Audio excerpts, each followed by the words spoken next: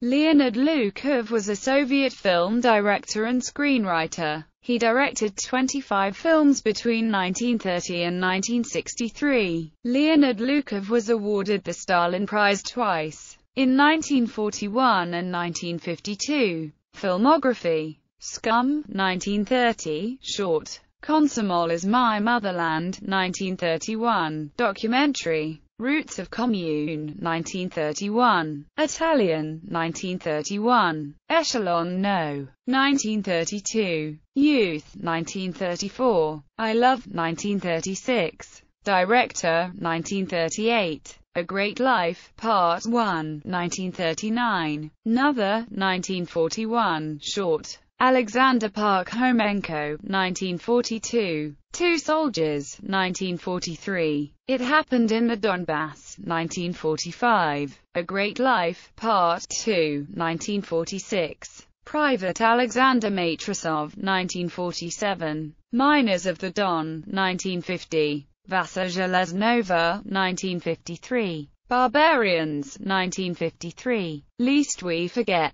1954. To a New Shore, 1955. Different Fortunes, 1956. Alexa Dundick, 1958. Two Lives, 1961. Trust Me, People, 1964.